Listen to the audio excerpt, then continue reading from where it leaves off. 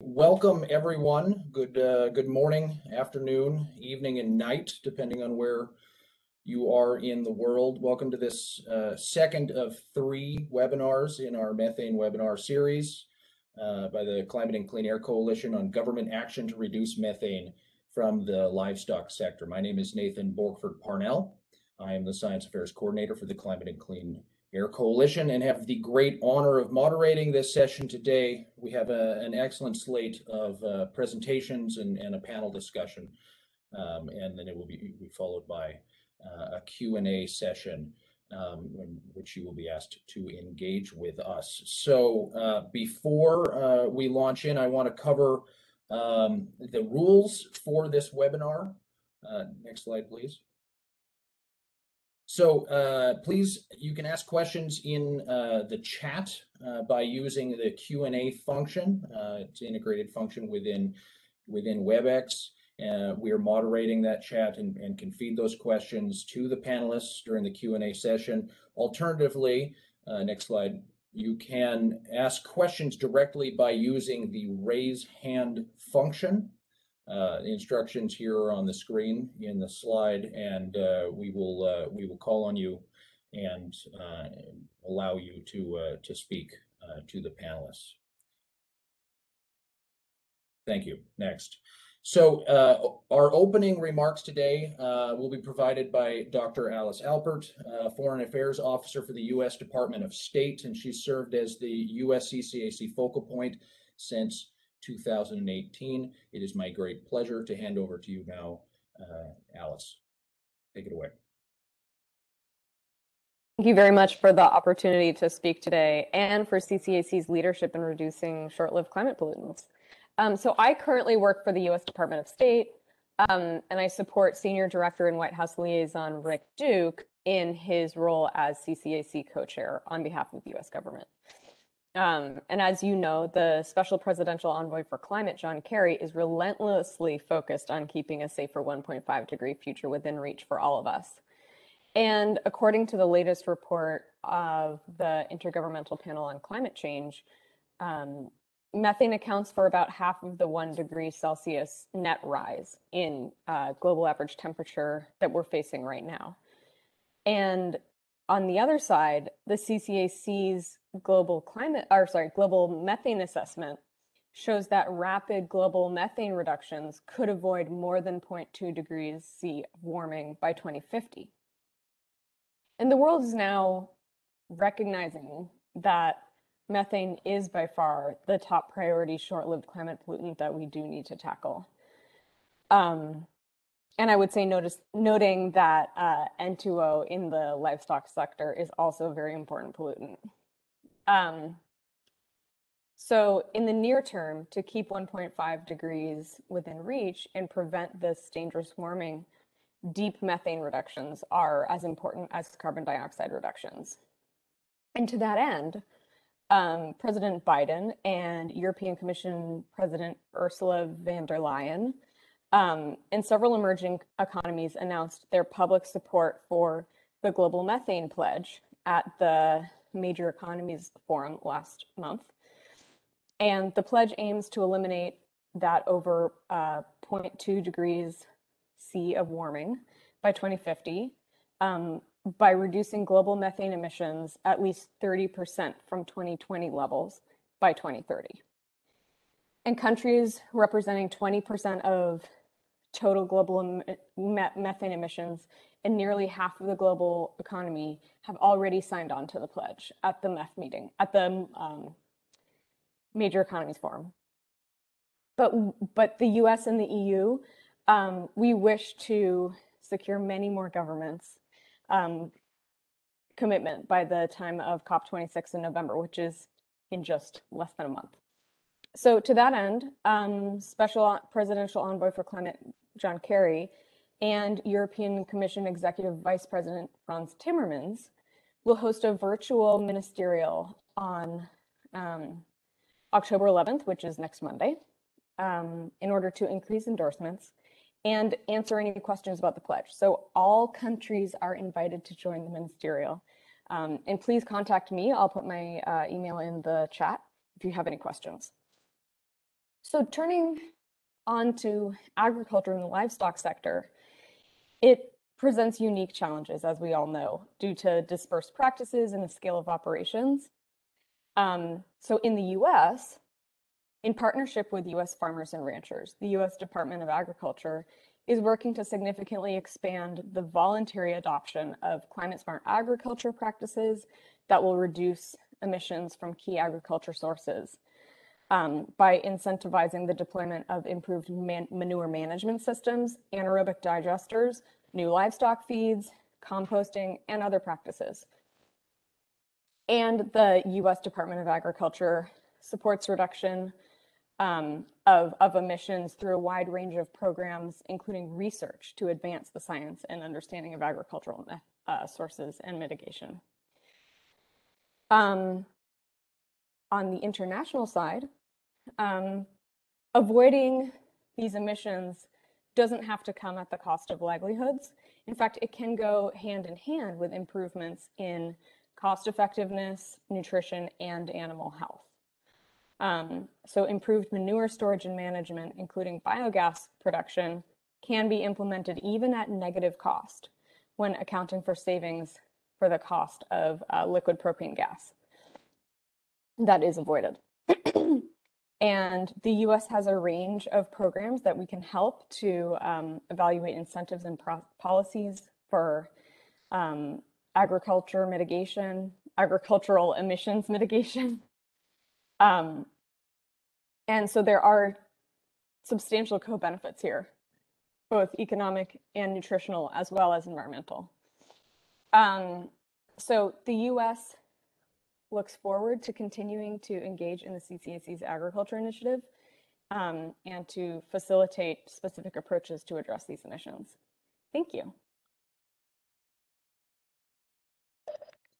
Thank you very much, Alice. The news about the global methane pledge is truly exciting and transformative.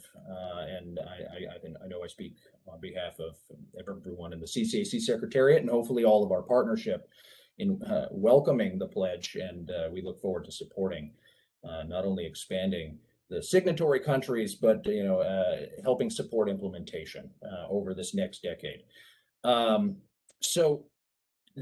Before we move to the presentations from our panelists in the panelist discussion, I'm going to give you a quick introduction and overview of the global methane assessment, some of the science, particularly around the livestock sector.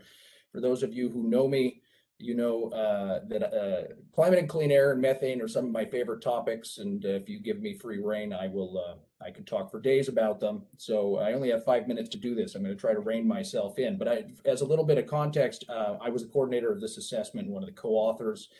And I think it'd be useful to explain quickly sort of the genesis of why we decided as a coalition that we wanted to conduct this assessment and the intention in its development. We originally, when we originally conceived this assessment, we recognized as a coalition broadly, right, and as a scientific community that methane contributes to the formation of tropospheric ozone. And tropospheric ozone being a greenhouse gas and a substantial air pollutant that impacts ecosystem health and public health in truly profound and permanent ways. However, prior to conducting this assessment, if you wanted to take a methane mitigation strategy or policy and analyze its potential impact on public health through the nexus of tropospheric ozone and air pollution, you would need to run a climate model, which many countries have access to, not all of them certainly, and it certainly took quite a bit of time to conduct that, which means that there was always a disconnect between the creation and the genesis of a methane policy or strategy or technology that you wanted to implement and the assessment of its potential impacts. And what we wanted to do was we wanted to see if we could make that link a little faster, a little easier, a little more explicit. So we conducted a multi-model exercise with 5 different international modeling teams who were involved in IPC assessments and various air quality modeling around the world. And what we were able to develop through this process were coefficients, essentially multiplication factors that would allow you to assess what one ton of methane changed either emitted or prevented from being emitted in the atmosphere, what it would do in terms of ozone formation anywhere else on Earth, and then translate that into various benefits for public health, for ecosystem health, in real terms for human beings, and avoiding emergency room visits, and avoiding loss of agricultural production because ozone harms plants, and a whole raft of other benefits. So our intention with this report is to make that link truly explicit and as is immediate as possible to really empower policymakers and the broader policy and technical communities to start really using the multiple benefits of methane mitigation more effectively to catalyze additional action and mobilize resources. We're not communicating anything truly transformative in terms of additional new knowledge about the fact that ozone, kills people, causes asthma and other respiratory diseases, but we are making the link immediate, and hopefully that will allow for it has allowed for quite a transformation in terms of the visibility of the importance of methane mitigation globally, and increased and will increase the action going forward. So in the agricultural sector, what we found globally through this assessment is that technical measures, if applied in all three main anthropogenic sectors for methane, it's oil, gas, and coal, waste, and agriculture, could reduce methane emissions by 30% by 2030. And if we add in additional measures like switching away from fossil fuels to renewable energy and other behavioral shifts and production shifts, we can get to a 45% reduction in total methane by 2030.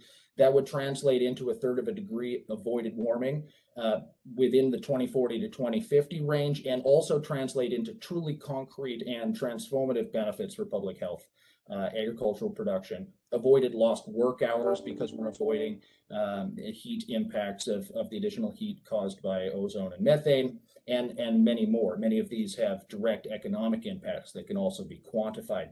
For the agricultural sector, there is a substantial opportunity, as the dark blue bar up above, there's a substantial opportunity to mitigate methane from the agricultural sector within this next decade, but within the agricultural, within the three sectors, we have the most uncertainty about the total potential for mitigation going forward.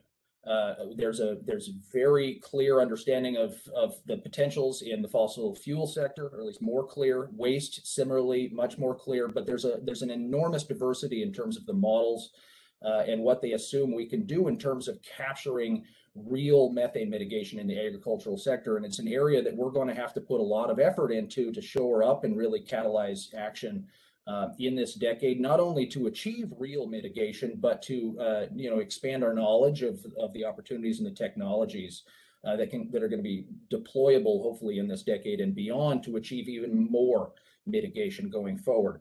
So we assume in the models that the agricultural sector, we can get between 5 and 42 megatons a year mitigated in terms of total methane. It's a very large range, 5 to 42 by 2030.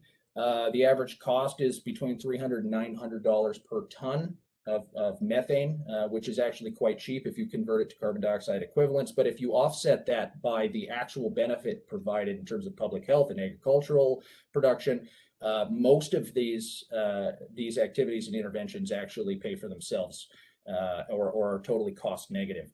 I know I've gone over my 5 minutes. I said I was going to do it, and I couldn't stop myself. I apologize. So we've developed a methane tool from the conclusions of the global methane assessment modeling exercise.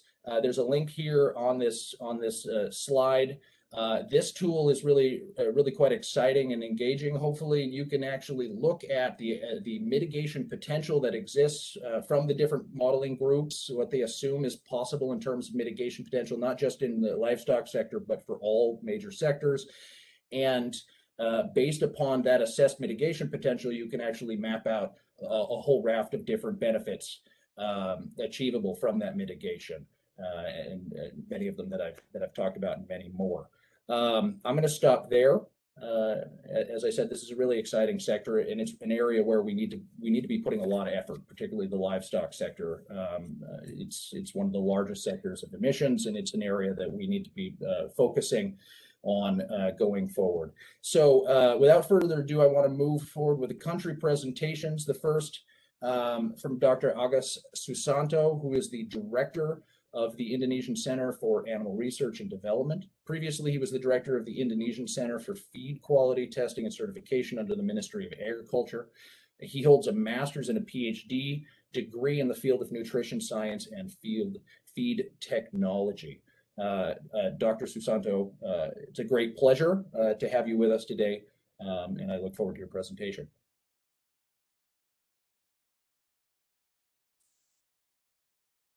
Thank you very much, Lais. Assalamualaikum warahmatullahi wabarakatuh. Peace be upon us, Your Excellency, Director of Climate and Clean Air Coalition, distinguished guests, ladies and gentlemen. Okay. It is indeed a great pleasure and honor for me to be here today at this webinar. Let me express my most sincere thanks to our college from CCAC for organizing this event. I am Agus Susanto, Director of Indonesian Center for Animal Research and Development, Indonesian Agency for Agriculture Research and Development, Indonesia Ministry of Agriculture. I will present the topic on Indonesia's action to mitigate methane emission from the livestock sector. Indonesia has tier 2 calculation Indonesian has tier 2 calculation for livestock methane emission since 2014. We use livestock population, feed intake, gross energy intake, methane conversion ratio to generate local emission factor. Currently, Indonesia is developing tier 2 refinement. Next. In the initial tier 2 calculation, the largest methane emission come from beef cattle. Second largest was buffalo, followed by sheep, goat, dairy cattle, and horse. Beef cattle is the primary methane emitter due to high population number and the use of low quality feed. Distinguished guests, ladies and gentlemen, next slide. There are several strategies to mitigate methane emission, such as using several types of feed ingredient, feed supplement, and feed additive, as you can see on the table. From left to right, the strategy our country.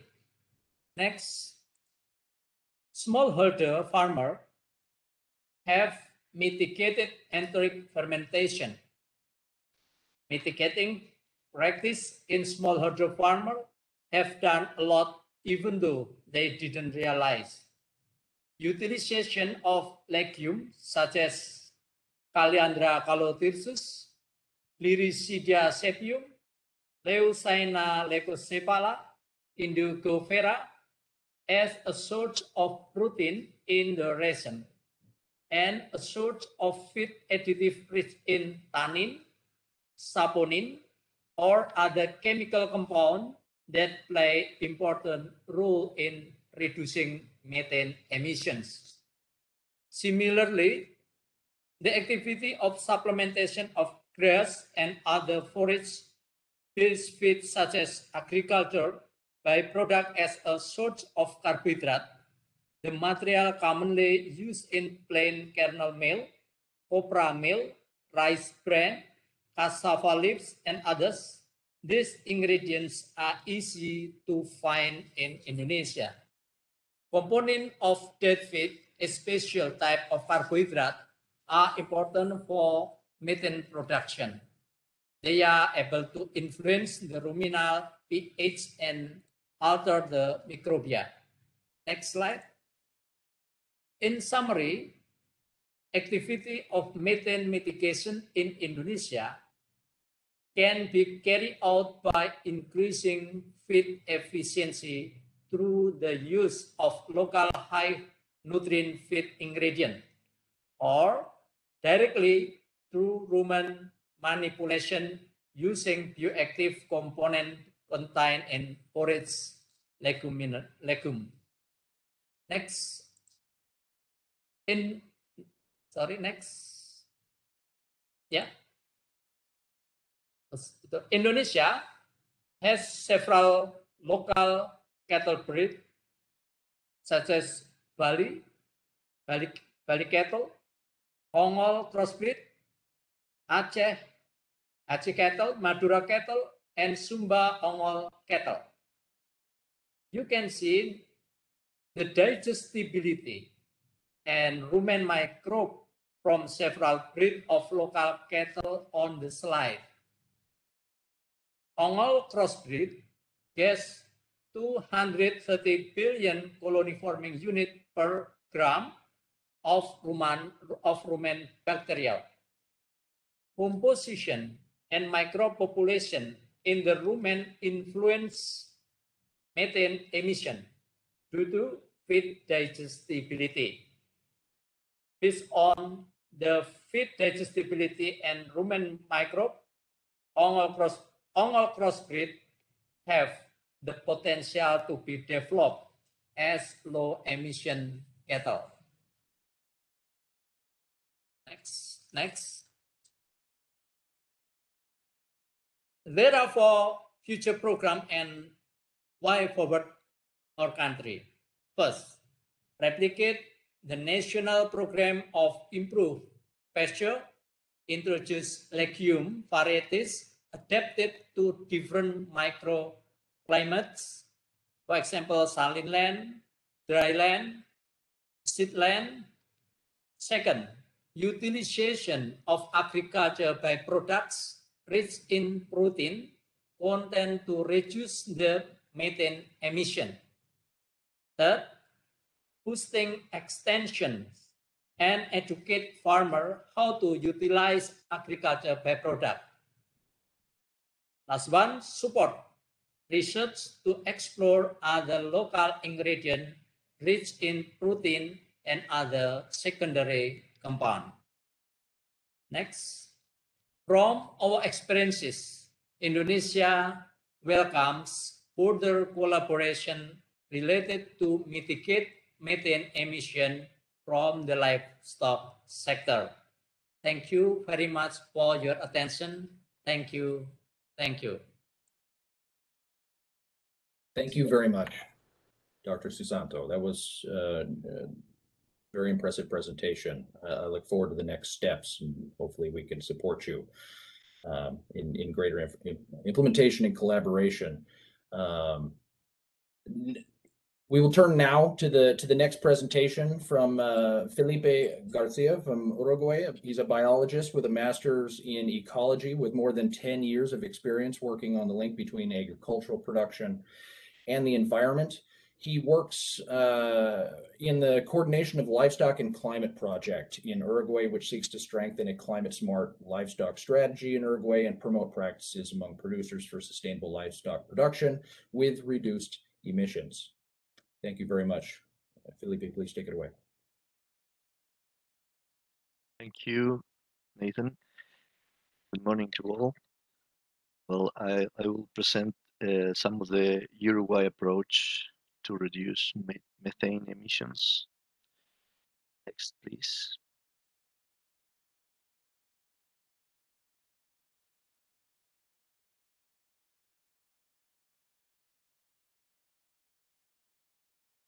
Okay. Due to the dimensions of agricultural production in Uruguay and the relative low industrial and transport development in the country, also the renewable energy matrix in the country that is already put in place, We have a unique profile in emissions in our country, that where AFOLU sector is around 75% of the emissions of the total national emissions. And so the profile is starred by this sector. Our country first NDC was developed around integral measures goals that combine mitigation actions and also co-benefits in these actions associated with adaptation, nature conservation, restoration, productivity improvements, and social and economic development that we believe that must go together. Next, please.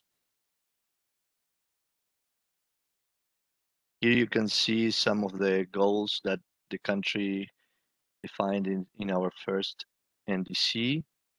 In the left, you can see goals against gross national product.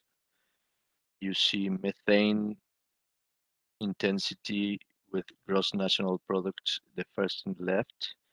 And these goals are ambitious and are in a good advance to being accomplished in 2025. The approach of the country is to decarbonize the economy, but also can say demethanize the economy and denitrificate the economy or something like that.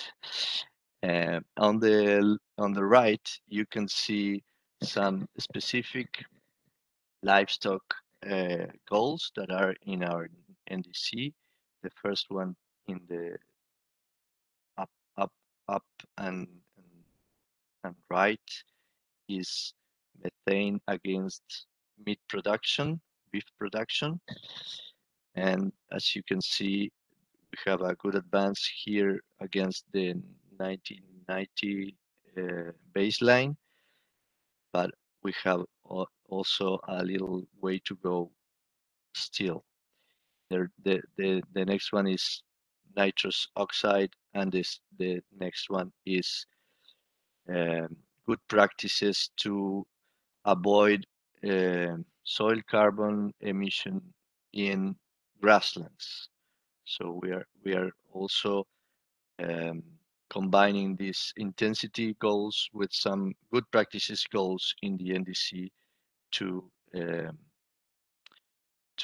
manage to prove good practices in grasslands in livestock production. Next one, please.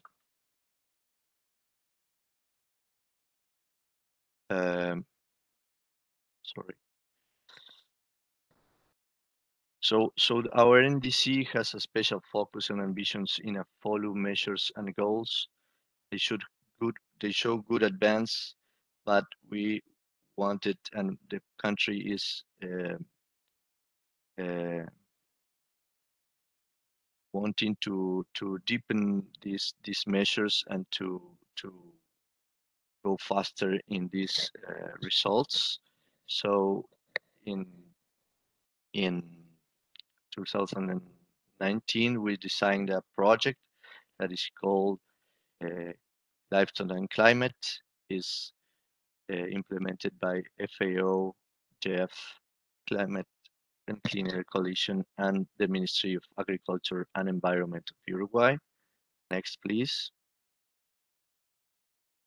The objective of this project is to mitigate climate change and restore degraded lands through the promotion of climate-smart practices in the livestock sector.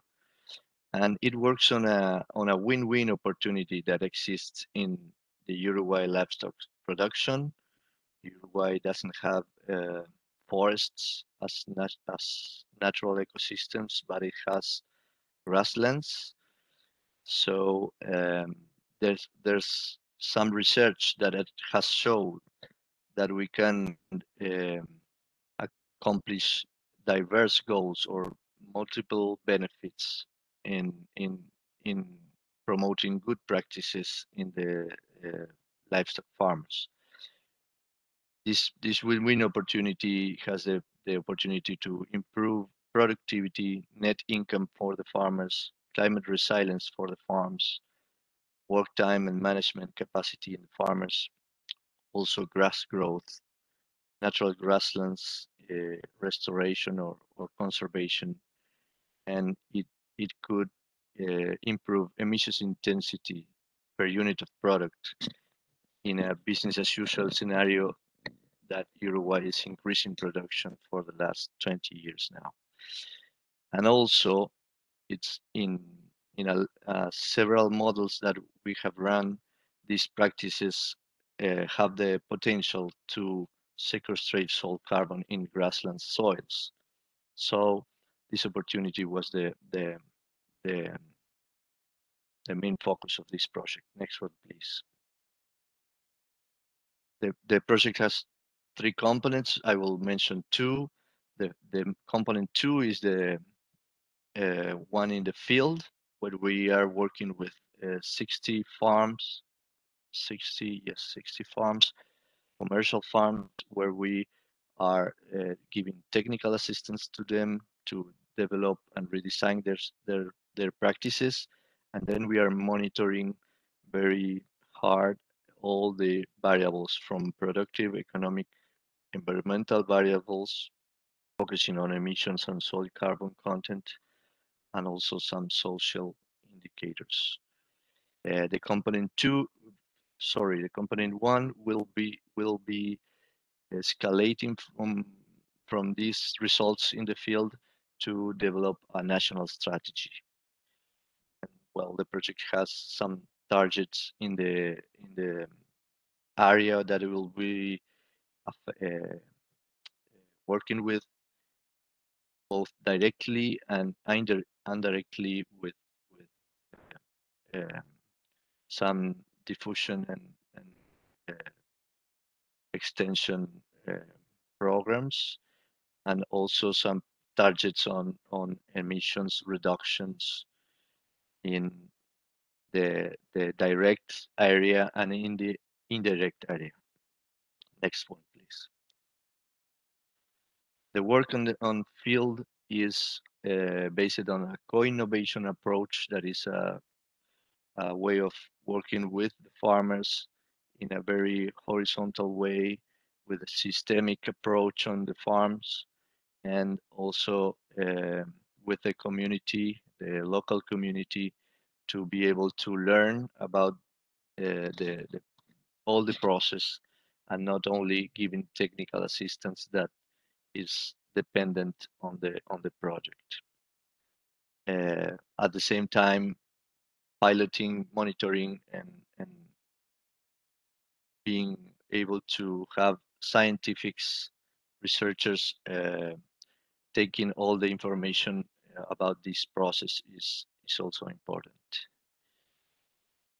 Well, the climate smart practices and performance goal that the project is promoting in these farms is mainly, very briefly, manage and improve grass growth and supply to the animals, synchronize annual grass growth peaks with animal feeding requirements, manage body fat reserves, and improve body condition, weaning, growth speed, reproduction, fattening rates, and slaughter age in the animals, the production, systemic and strategic planning and management for the farmers.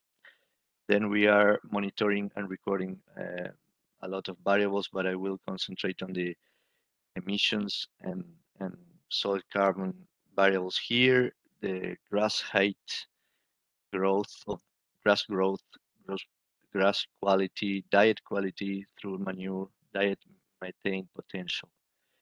Also, we are monitoring GHG emissions, both with the IPCC guidelines and with the newly calibrated factors that we are getting from the field. Soil carbon content in various pools, and also another environmental, productive, and economic social variables. Next one, please. So to show you some preliminary results from the first year of the field, I have to say that we had a very severe droughts in the spring and last summer. You can see our map in red. There is water in the soil from last spring and summer. This is not to say that the results, not to have an excuse for the results, but to say that the results are more impressive even with this scenario, climate scenario in the last spring.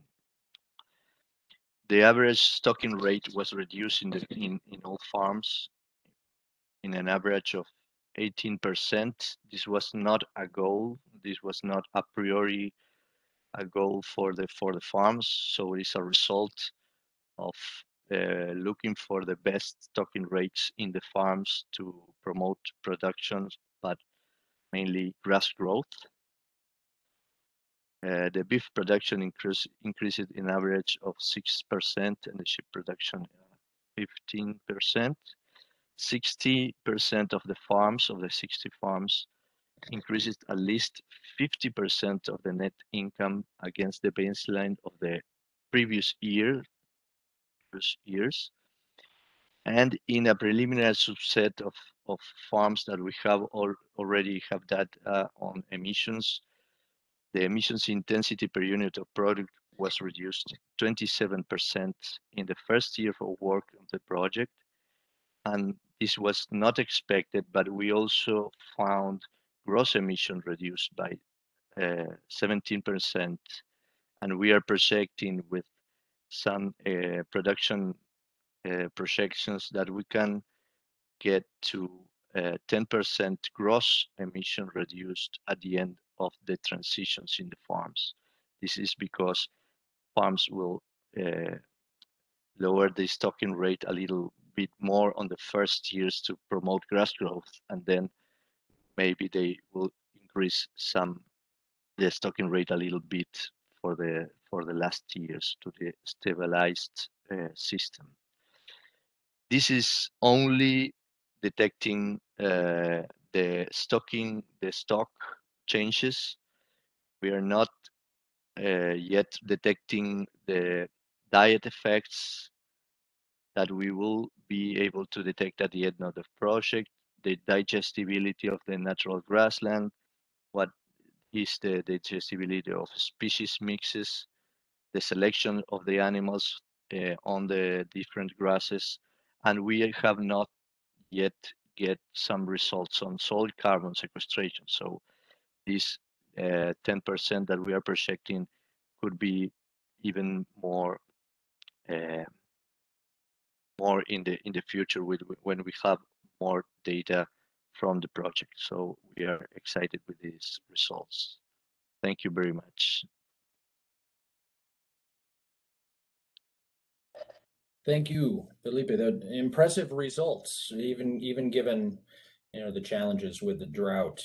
I have to say, I was very interested to see achieved 88% of the NDC objective in terms of reducing emissions per kilogram in beef cattle. I guess I have one question or statement. I wonder, are you able to differentiate, particularly with the projects that deal with soil enhancement, grasslands management? You're addressing both CO2 and methane, other pollutants. Are you able to differentiate between those pollutants, or are you only looking at CO2e? If you're able to split out the specific methane component of that, then that can be plugged into the methane tool and project all of the various benefits, not only for these projects, Yes. but in terms of your commitments to the NDCs. Yes, in the project we can differentiate the different gases, and obviously in the national inventory also, so we can differentiate the gases very well. Yes. Well, that's excellent. I mean, if you're willing to share that information with us, we could plug it into the tool for you and provide an analysis of the benefits. Same thing, actually, Dr. Susanto. I should have mentioned this in terms of the action that's happening. in Indonesia.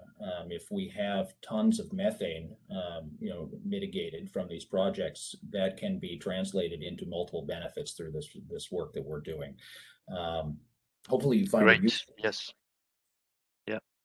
Thank you. All right. Well, without further ado, we're gonna switch to our last presentation, and then by Martial Bernot. He is a soil scientist and expert. His main fields of expertise at the FAO are the evaluation of the soil's role in forest and agricultural ecosystems, in the global climate change context, and in carbon sequestration. He will also be managing the panel discussion following this presentation that I'm very much looking forward to. So, Mr. Bernot, the floor is yours. Okay, thank you so much, Nathan, and thanks for the previous panelists. It was really enlightening in this important debate. So I will try to be really brief in my presentation and bring perhaps just some key messages. I hope we can also use perhaps in the next discussion. So this presentation was made also with some colleagues that are specialists of NDC or colleagues specialists of livestock. So here we are really at the nexus of NDCs on livestock. To move. Not so next, please.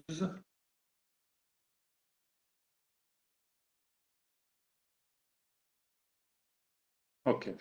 So since the adoption of the Paris Agreement, we are trying to understand how agriculture is represented in the different NDCs.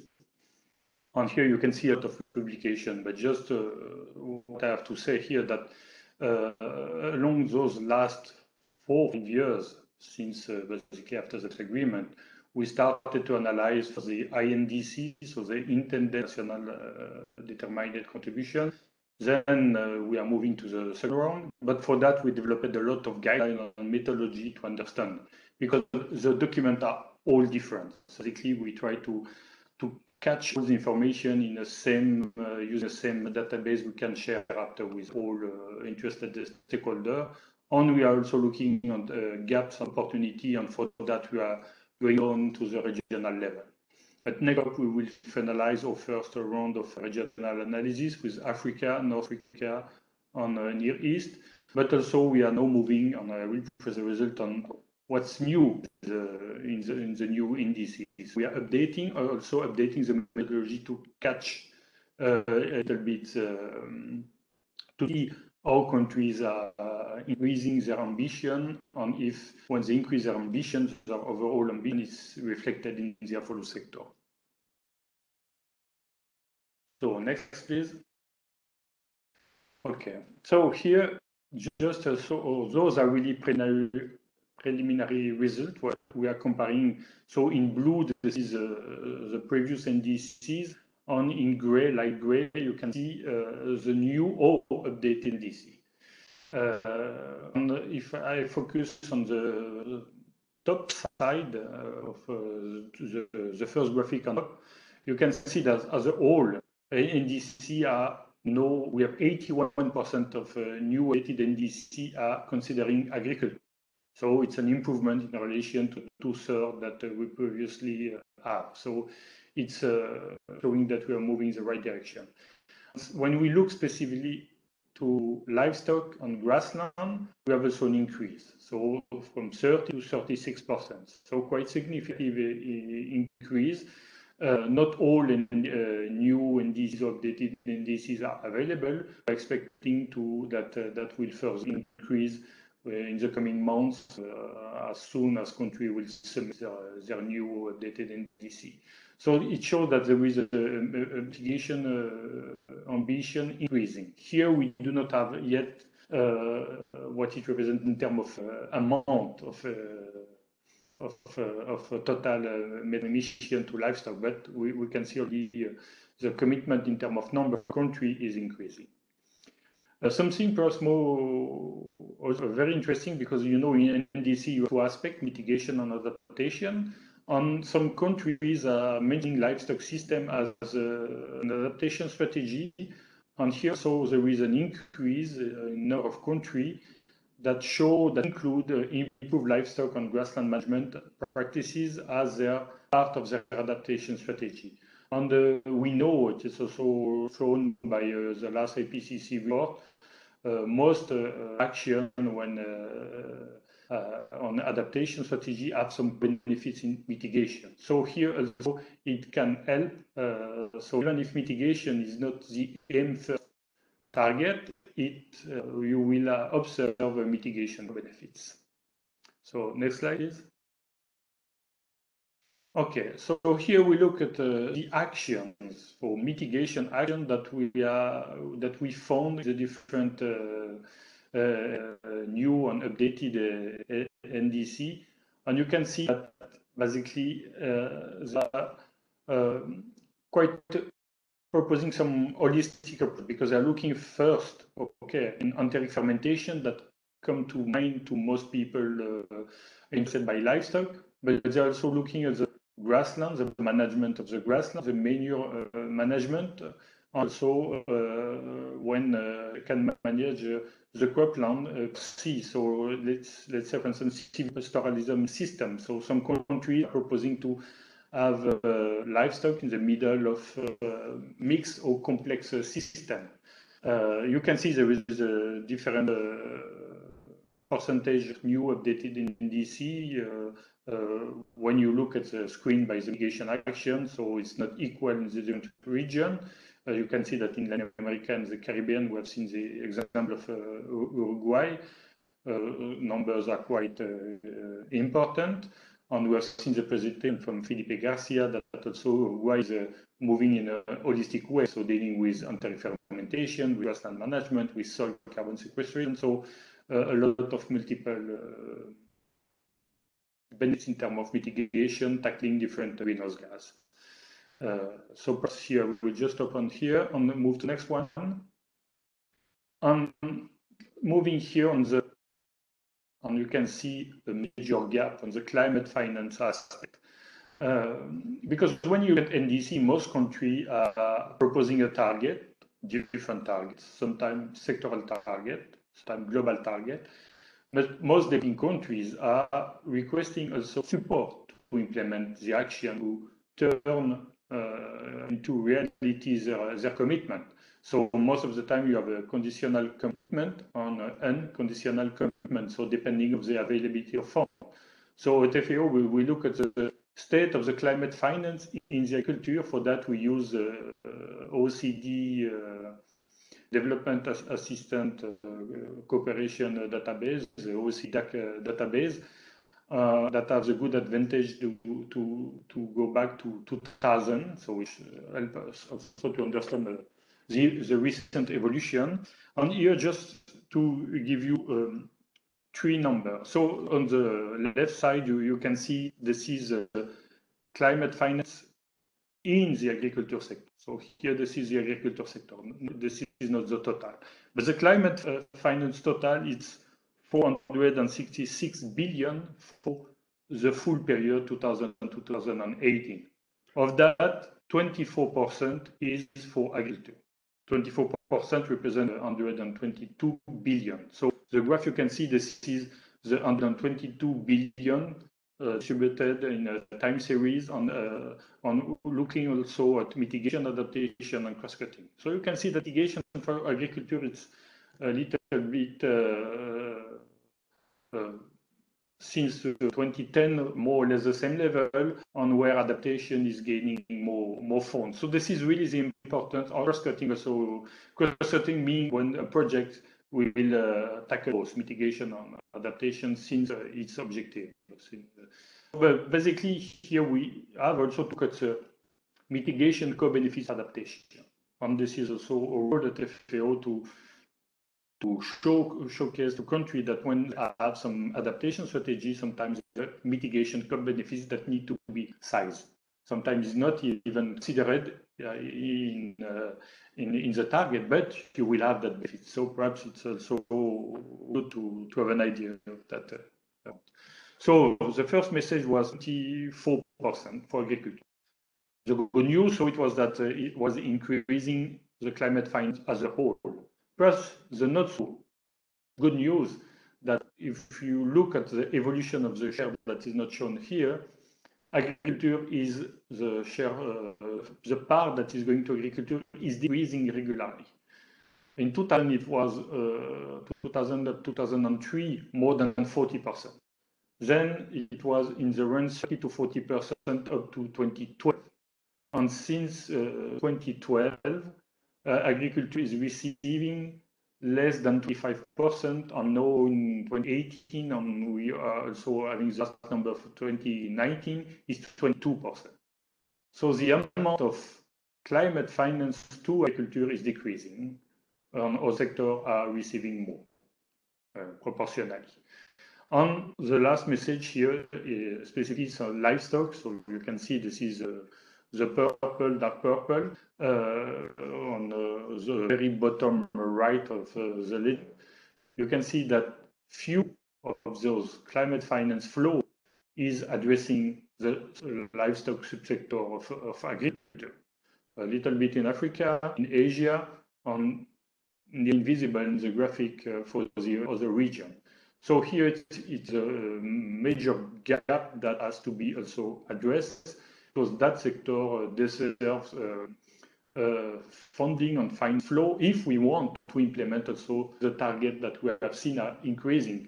So countries are considering more and more livestock, but then we need to have also the corresponding funds if we want to see this turning into action. Please, next slide. And here to finalize on showing how we have seen, for example, one from Indonesia, from Asia, one from Uruguay, Latin America, and just providing some example of a policy support by FAO with other agencies to a country like Rwanda, where you can see on the graph this is the speed of the emission for 2015, as mentioned in their last national determined contribution. And you can see that anti-fermentation 24%, 1/4, let's say, of the country profile. Manure management topping more 13, so we are reaching 37%. Some part managed soil is also the livestock. So you can see that that sector is really important for the country. So we are trying to support in the Rwanda ambition on climate change in their NDC and policies to integrating specific intervention. So here you can see the different steps we are taking. So we are helping to identify livestock-related equipment using a holistic approach, a little bit like was presented by the previous speaker in their own NDC, looking also win-win situation. We link also between stock on national, we look at the climate change policies, strategies, and the laws and regulation already in place. We can build on. You can see we also assess the policy gap and technical gap when there is where a need would be where it express where we can tap that gap. We also support stakeholder consultation with you can see here very wide. Also modeling approach, so with the CCAC model, but there is also other model for tier 2 emission anti-fermentation, so the GLIM model. And we hope to complete all those actions by March 2020. On the picture on the right side, all this is working for the country, but for the benefits of the smallholders that are really that should be the main target. As you might know, we are implementing a new strategy framework that is built on for better production. So this is with the farmer, better nutrition for the people, better environment and benefits for all, for people, individual people, but for the whole society, and also for better life and leaving no one behind. This is really what we want to achieve. So next slide, please. And I just want to thank you on listening to me. Nathan, you decide we can move straight forward to the panel discussion. Perhaps you have one question to you. I do. Well, yes. I thank you. Fabulous. I have profited greatly from the excellent work that you guys have done, particularly on the analysis of the NDCs. I take your, well, a number of points that you made to heart. One that, it's a mantra of mine and of many members of the coalition that the best form of adaptation is first fast mitigation, particularly of short-lived climate pollutants that can achieve rapid reductions in the rate of change and even perhaps cooling in the near term, given the right circumstances. The link between mitigation and adaptation is one that we hope that our work with the global methane assessment and this tool can support going forward. I think it'd be nice to facilitate greater cooperation with FAO on this. In particular, I understand, adaptation finance to the agricultural sector is primarily financed to help the agricultural sector adapt to changes in their environment.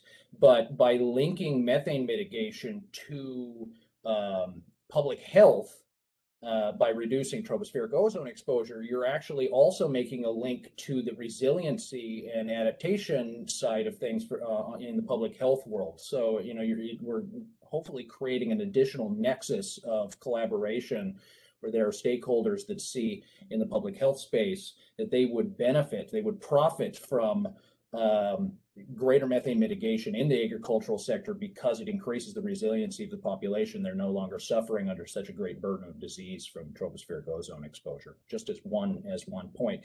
I did have one comment, just a funny aside, I guess, that you had a slide where you were looking at the mitigation actions in the agricultural sector, primarily livestock and agriculture in the current NDCs, and you had the Near East and North Africa section. It was like 22% of the NDCs across the board had all of the actions that you were looking for in the agricultural sector, and the other regions had great diversity among the NDCs. I assume that that's because 22% of the countries in the region included every single one of those mitigation actions. Yes, exactly. Yes, so we got to capture that other the remainder there. That was anyways. Wonderful presentations across the board. I look forward to a robust discussion now. I do want to take this opportunity before handing it back to you, Martial, to remind everybody that to keep using the chat function in WebEx, and if you wish to intervene verbally, please use the hand raising function, and then we will be able to call on you and add you to the discussion. So thank you very much. Over to you. Okay, so exchanging your role. So now you will be a panelist and I will ask questions to you also. So, but I will first thank all the panelists for really the very interesting presentation. I have some questions because here I've seen on Indonesia, we've seen also a strong focus on the research aspect, also to develop those feeds, those additives. On Uruguay presentation, I've seen a lot also on engaged farmers. But perhaps start with a more general question in terms of when we look at the overall picture of the country level, what kind of regulation can make the available technologies accessible also to the small orders? So this is a kind of, you have an idea really how best we can draft, or do we have already enough regulation that can allow us to transfer the available technology, what science is developing, what is co-developed with farmers, but to really be sure that it will reach the majority of the smallholder? So who wants to start?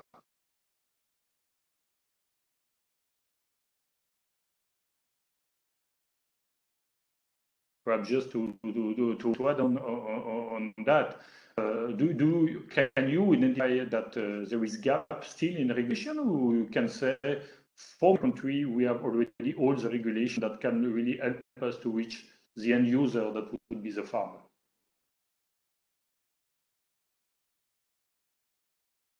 Philippe, you want to start? Okay. Yes. I'm not very sure that I get your question well, but I think I have the main point. Um, I think in Uruguay, I'm not really very involved with other country realities, but to reach all the farmers and to reach smallholders, it's mainly a knowledge challenge in Uruguay. So um, you we are thinking on giving them incentives, and there's a discussion now in the country if we should go with economic incentives or only in-kind incentives like technical assistance. Um, and and I think both are valid in at least in our context. But I think the in-kind assistance is more promising, at least in our projects and in our results.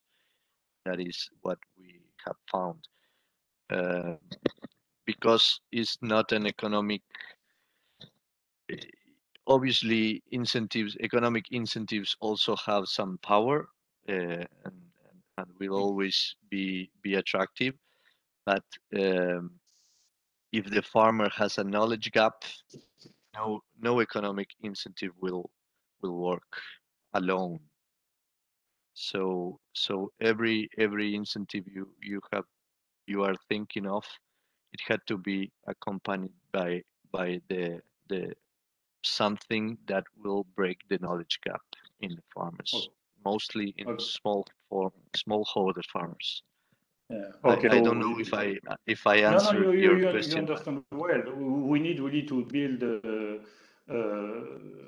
whatever regulation or support decided by the government should go to having an enabling environment, and that is for part of that enabling environment, you need to have a mechanism to assist the farmer, to accompany them, to be with them together if they have a problem, because let's say new technology, new approaches might need some support. Certainly, it's not any even down regulation or any even financial support that will compensate that strong need for farmers to have a support, to have someone able to answer to them.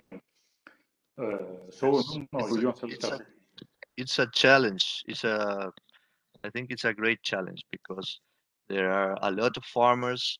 You will not be able to reach every one of them, and but the knowledge gap is big. So it's a big challenge how to uh, escalate these improvements and these practices. We are always thinking about that, and we have not the solution, the magical solution yet. Yes. Yeah, no, for sure. And I want to ask you, Dr. Susanto, are you in agreement with the case? Do you think also that your farmer need to have a technical assistant to be able to implement? For instance, in your case, we think that it was mostly feeds, so providing to farmer feeds that have been developed certainly by a stronger research network in Indonesia. But is that research also research or technical assistance going to support the farmer? Yes, thank you, Marcel Pernek. In technology of feed, the Agriculture Ministry Indonesian, Minister Agriculture Indonesian have the program concentrate, green concentrate. We know that protein can reduce methane emission. So feed from legume. We call that as green concentrate. We hope the green concentrate can reduce the methane emission to the livestock, to cattle. So, second program is dissemination legume seed to all farmers. So, farmer can plant the legume and produce a big green concentrate to the livestock. And third program is improve pasture in the livestock greenland management. So increasing green, increasing plant, increasing legume, increasing pasture, so reduce the methane emission. Thank you. Okay, thank you so much for the detail. Perhaps to follow up on what you are saying, Dr. Susanto, I would like to ask, is the private sector associated to those initiatives? Let's say, for instance, to ensure the production of those feeds, to distribute those feeds, or is it only governmental or or local government level? Do you have the private sector involved? Yes. Oh yes. Swasta. Private sector. Private sector produce the seed legume too. So private sector and government coalition to produce the feed, green concentrate, legume seed, and others.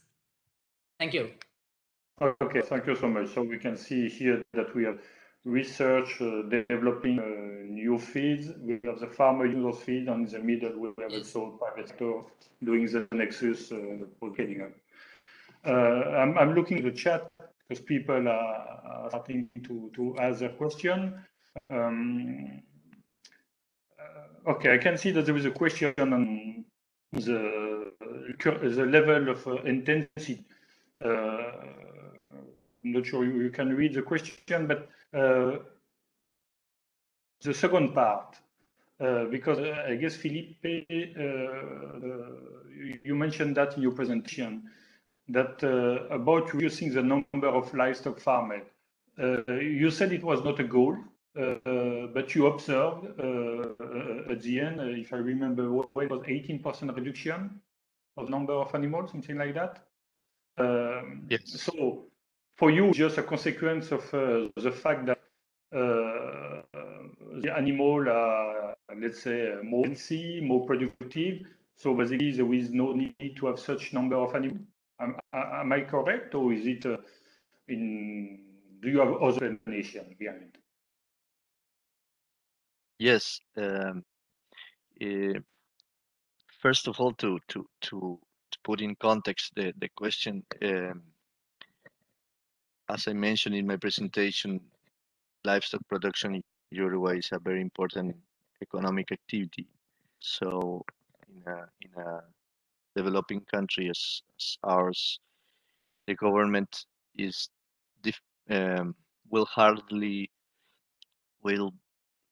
will not be very I don't know how to say it. Will not be very willing to policy that will reduce the animals on the country, because the economic benefits of the livestock production are very important in the country. So it will mean it will not be directly like that, at least in these times, maybe in the future. But we have the possibility to reduce the animals, as I showed in my presentation. if the optimal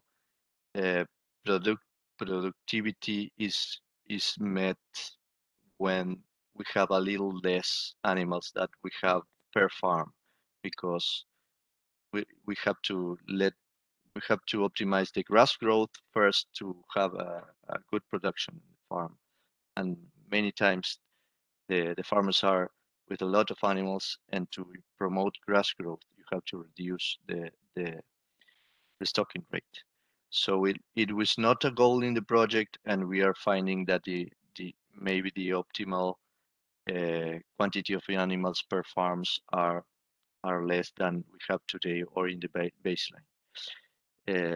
Also, if we are improving productivity and we are improving emission intensity, the country could have the goal to produce the same with less cattle, or to produce more with less cattle, if the decoupling is bigger enough to do that. In our preliminary results in the project, we are finding that the farms improved production, increased production, and reduced gross emissions at the same time. So the decoupling was enough to reduce animal and increase production. So there is some space to reduce the animals and increase production in the country. As I said before, there will not be a policy to reduce directly the animals in our country. Yeah.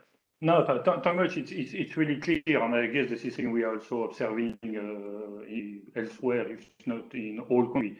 Policies are not, let's targeting the number of animals per se, but they are targeting the productivity, that is the benefits for the farmer. So but it's interesting to see that in your specific case, it's a co-benefits that was not targeted, but observed as soon you implement a policy that deal with improving the efficiency of your system. So, okay, now thanks for the clarification. Dr. Susanto, is it also the case in your country? Policies, national policies or regulation are mostly targeting improving the revenue of the farmer on helping them to have more productive system?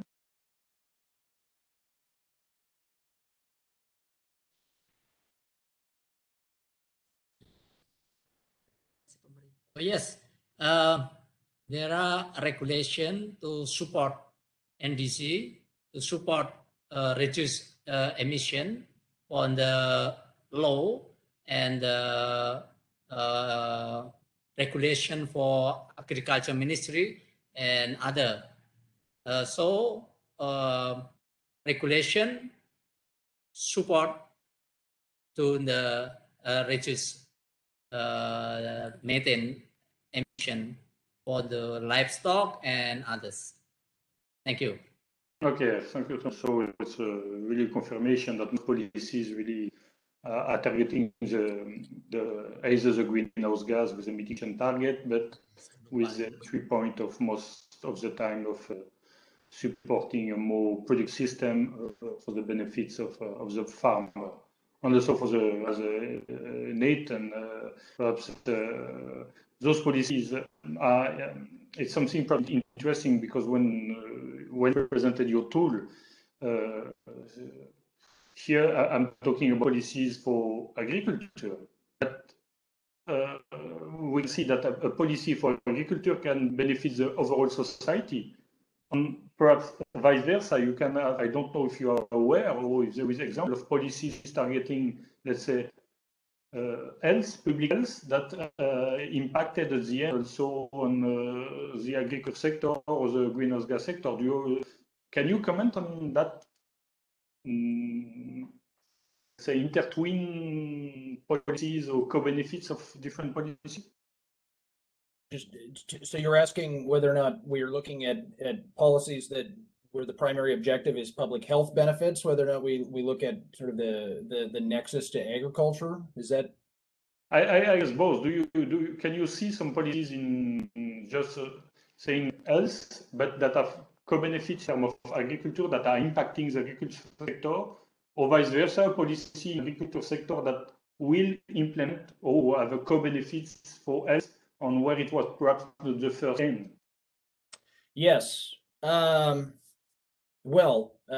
In terms of concrete examples, I'm not sure I could give you one at this exact moment, but that is the intention. We are all about co-benefits, bringing together stakeholder groups that didn't feel like maybe for the last 40 years of real, meaningful global climate action, didn't feel like they had any real interactions or that their objectives could be met with actions that achieve the objectives of other ministries or agencies. So, when it comes to the agricultural sector, sustainable food systems, sustainable agriculture, it's a very powerful driving force, and is it's part of the mantra. But we have found that it doesn't necessarily look at sustainability. It looks at different sustainability metrics than the ones that we highlight with methane. We hope that by highlighting the fact that methane can achieve substantial benefits for public health,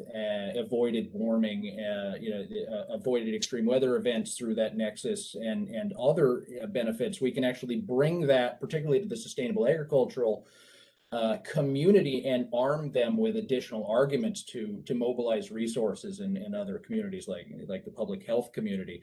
I was going to say something. No, but I guess you answer well. When you were moving to you mentioned the avoid of burning or residue burning. Something I think really important with also potential linking with livestock, because for instance, when you do not burn some residue, you can, as we have seen the presentation from Indonesia, perhaps you can use also the residues as a feed for animals. So you might, for avoiding burning, reduce for sure air pollution. That is, I guess everyone is aware that burning residues produce a lot of particles that are in the air, strong pollutant, affecting cities also. So avoiding burning, you have here, I can see with livestock, with the feed on, with a rebound effect, you can perhaps also promote reduction of fermentation. Correct. Yes. I should be clear, with the methane assessment and the methane tool, we look specifically at the methane mitigated from different measures. When it comes to burning of agricultural waste or open burning of any materials, that's in terms of linking that to multiple benefits, air quality, and public health.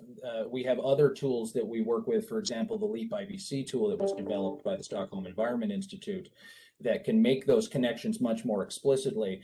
Our stock and trade in the CCAC is to make these co-benefits and these links very clear, but as much as possible to quantify them. And so we rely on quantifiable metrics, sort of first order quantifiable benefits or impacts that flow directly from changes in air pollutant concentrations or from changes in forcing, because we've reduced greenhouse gas emissions. It would be, I would welcome the opportunity. I think our entire scientific community would welcome the opportunity to go to the next level, do the kind of work that you guys are doing in the FAO, and not only connect methane to ozone to public health, but go to the second order impacts that can be quantified in terms of what can be done with agricultural waste if it's not being burned, right? What other benefits are being achieved? What other economic benefits are being achieved? That would be an enormous boon to our community if we were able to start making those links. Actually, two other points I wanted to make. One, I think it's really interesting with methane. and it's important that you were mentioning PM 2.5 from agricultural waste. PM 2.5 is a local air pollutant. It's a regional air pollutant. In some instances, it has global impacts. But when it comes to preventing burning of waste or agricultural waste, it has immediate benefits for the region that where you're preventing that activity.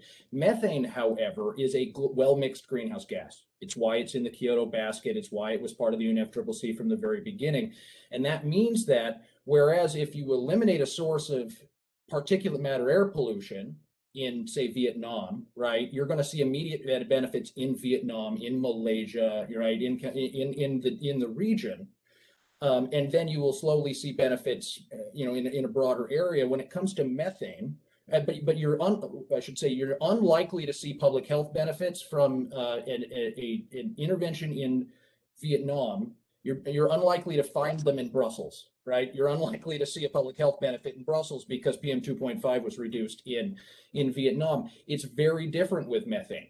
Methane's well mixed, which means that if you emit methane in Monaco, it's going to have impacts on ozone formation in Montevideo, right? So there is a very interesting and different story to tell in terms of targeting methane mitigation. You are achieving local benefits for air quality, but you're also benefiting the entire planet, the ecosystems and the human beings on this planet. And I think it's a narrative that's rather new in the air quality climate nexus, and one that I think we want to explore how we can benefit from that, both in the UNFCCC, for example, with the COP coming up in a couple of weeks, and with air quality management.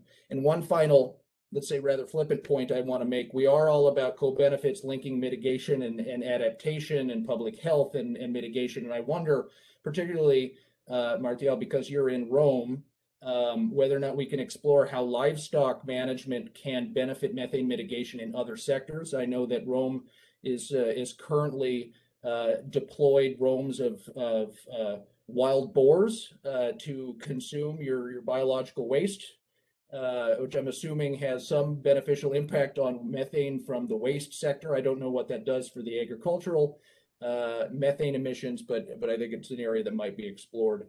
And I think they're doing something similar in Barcelona, where the boards are attacking Shakira. Yeah, no, for sure, need to explore any possibility of further collaboration. Perhaps I will pick one word you mentioning in your last part. It's COP26. Perhaps Dr. Augusto Zando and Felipe Garcia. Simple question, and I don't know if you have the answer. But, what is your expectation from COP26? Do you have expectation that it will serve your country? Or is your country will be active in that COP? I know that Uruguay was the presidency of a regional group of ministries of agriculture discussing the PLACA.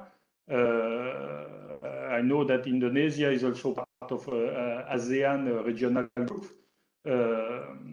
So what kind of, if you would, I don't know if you will attend COP, if you would, both of you attend COP, what would be your message to the other delegates you will bring? Should we consider agriculture in the discussion of a climate change convention? So Philippe, Yes. Dr. Agus, please. Indonesian come to the delegate to COP 2021, Minister of Environment and Forestry from Indonesia, for Republic Indonesia, Ministry of Environment and Forestry, delegate to COP 2021. I think Indonesian government and private support to reduce methane emission and solve the problem of environment. Thank you. Okay, so thank you. So linking environment and all ministries together at COP to reduce the methane emission. Felipe, the same? Yes, yes. I am not in the delegation. I'm not in international negotiation, but I will make a general answer. Uruguay is always Uruguay is always willing to discuss and to share experience between countries to be able to address the challenges we have as a humanity in our global agenda and in our climate change challenges. We hope agriculture is a key topic. We are participating in pre-COPs spaces to promote this. We think that food production and emissions is a big challenge. Is a topic that must be very discussed, and we should get to better solutions in this topic.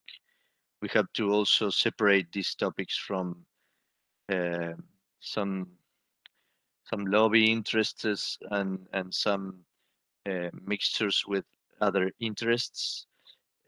So yes, we will be there, willing to support the COP results and to support also the finding of solutions in the food production and agriculture sector, because we think it's a very important discussion for the world and also for us. Yes.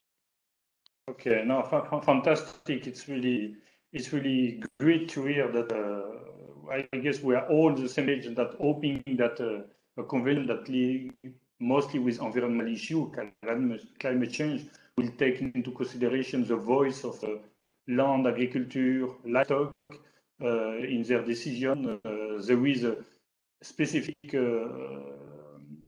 peak of negotiation that is Coronivia Joint on Agriculture, which also mentions livestock, manure management, soil, all those points that we have seen in your presentation. So I guess we are all sharing the same hope that that COP will really support what we have seen today, countries moving, having pledged to reduce their emission due to methane, and in relation to agriculture and in relation to livestock. And we need to have a strong political signal at COP level will also support the country commitment.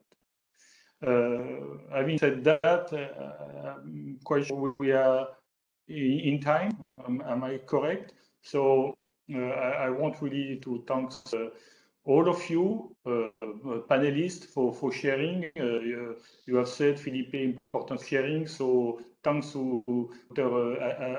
Auguste, to Felipe, who have shared their experience from their country. Thanks also for the Climate and Clean Air Coalition for organizing that really interesting session. Thanks, Nathan, to bringing all the wonderful numbers we have seen, on offering also your hand on certainly your hand to support countries. And so together with FAO, we can also improve or certainly or offer of support. So I want to thank all of you for having attended that event. So over, and have a nice day, evening or night where you are. Thank you so much for this robust discussion and all the presentations. Before you all leave, I do want to let everybody know that we have one more webinar. It's next week, the 12th of October, on government action to reduce methane from organic waste. If you enjoyed this one, I very much encourage you to join the next. It should have there should be a very robust discussion, and all of this is leading us towards what I hope is going to be a very exciting and dynamic COP, particularly with this global methane pledge coming out. There's going to be a lot of action and focus on methane going forward. So again, thank you all on behalf of the Climate and Clean Air Coalition and all of our, the presenters and all of our partners. Have a good morning. day, afternoon, or night, wherever you are in the world. Bye all. Thank Bye-bye. you. Goodbye. Thank you. Thank you to all.